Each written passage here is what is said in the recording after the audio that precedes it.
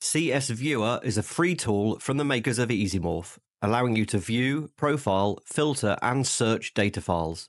Loading a data file into CSViewer is simple. It supports many industry-standard data file formats, including delimited files such as CSVs or tab-separated files, EasyMorph dataset files, Qlik QVD files, Apache Parquet files, or even data copied and pasted from the Windows clipboard. Simply choose your source file type, select the file you wish to open, and click Apply. Alternatively, you can drag and drop files from Windows File Explorer directly into CSViewer. Now that you have a file loaded into CSViewer, you can begin to explore and filter the data it contains. On the left of the screen is the File Overview, where you are able to reload the data from the file if it changes. Edit any configuration options for loading the file, as well as loading a different source file. At the bottom of the screen is the Data View, which displays the full set of data contained in the file. And above the Data View is the Filter panel. To begin filtering, drag any column from the Data View to the Filter panel. Multiple fields can be added to the filter panel, allowing you to combine filters. By default, filters show you the distinct list of values found in the field, as well as the number of times they occur.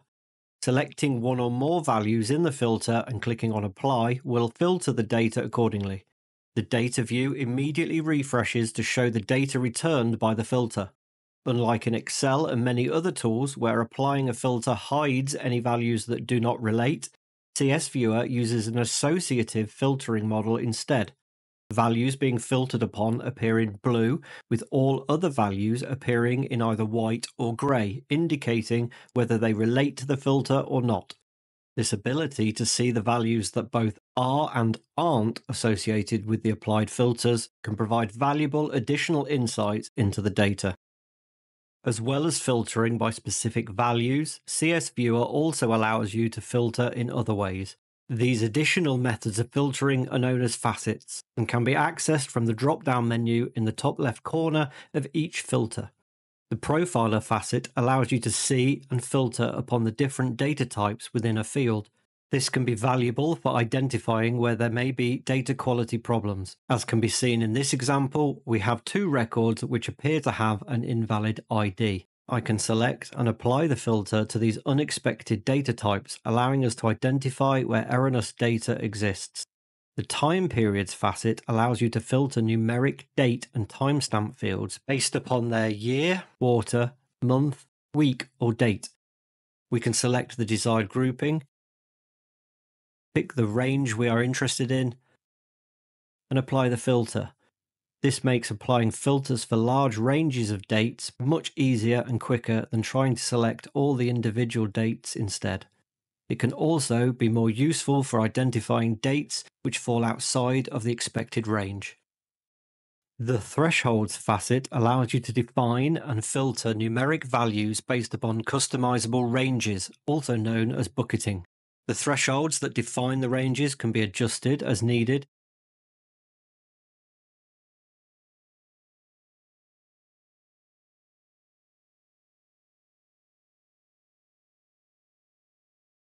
And as with other filter types, we can select one or more ranges and apply the filter.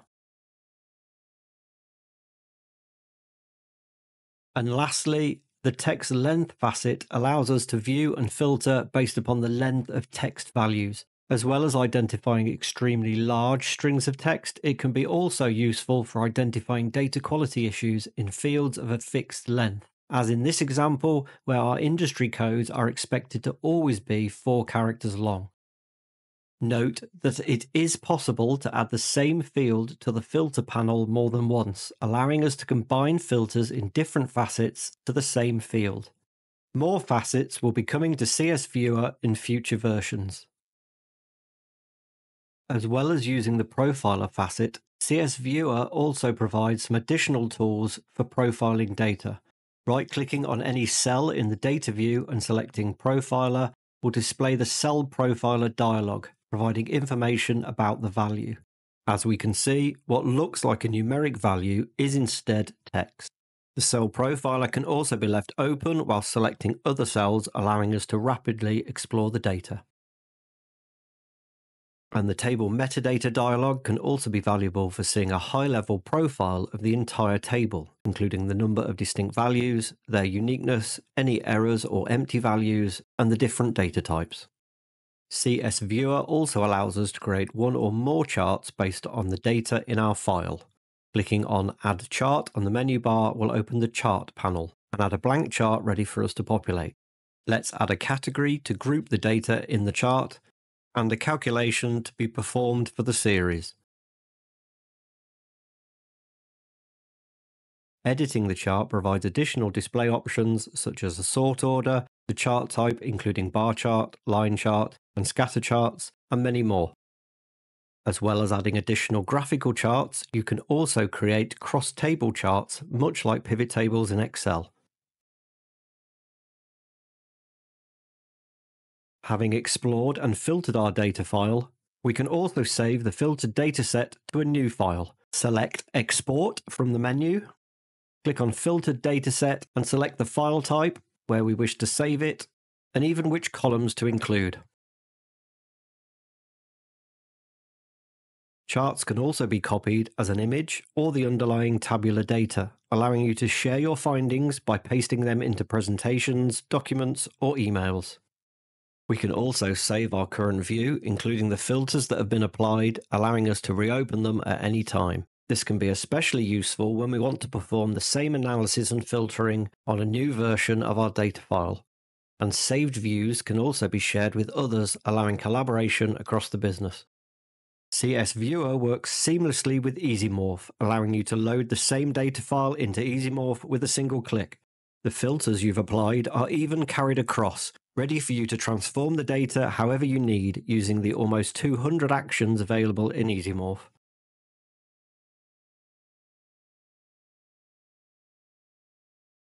You can download CSViewer for free by visiting CSViewer.com, where you can also find out more details about using CSViewer in Teams. You can also download the free version of EasyMorph Desktop by visiting EasyMorph.com and navigating to the EasyMorph Desktop downloads page.